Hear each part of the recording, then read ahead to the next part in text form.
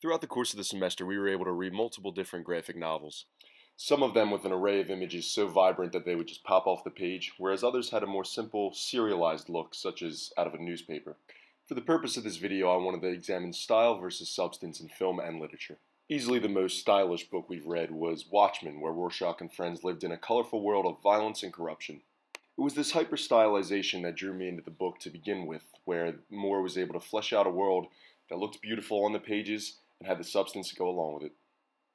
A lot of films nowadays are heavily criticized for their favor of style over substance, and rightfully so, but what most people don't realize is that style often complements the substance of this world that is fleshed out in these films and in literature. The way I see it, if done correctly, substance emerges from the style.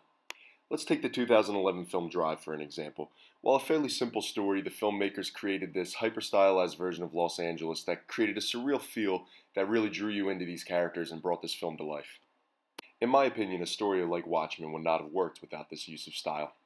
Now, there is the valid argument that style is just a hollow way to bring attention to the art piece by not really resonating with what's on screen or in text. When done right, the style is then imperative to enhance the piece of art. I believe Andrew Sarris, old film critic, got it pretty right when he said in the Notes of Auteur Theory, the art of cinema is the art of an attitude, the style of a gesture, and it's not so much what is how, but the whole point of a meaningful style is that it unifies the what and the how into a personal statement. In most cases, style is substance, but it's the substance that emerges from the material, like I had mentioned earlier.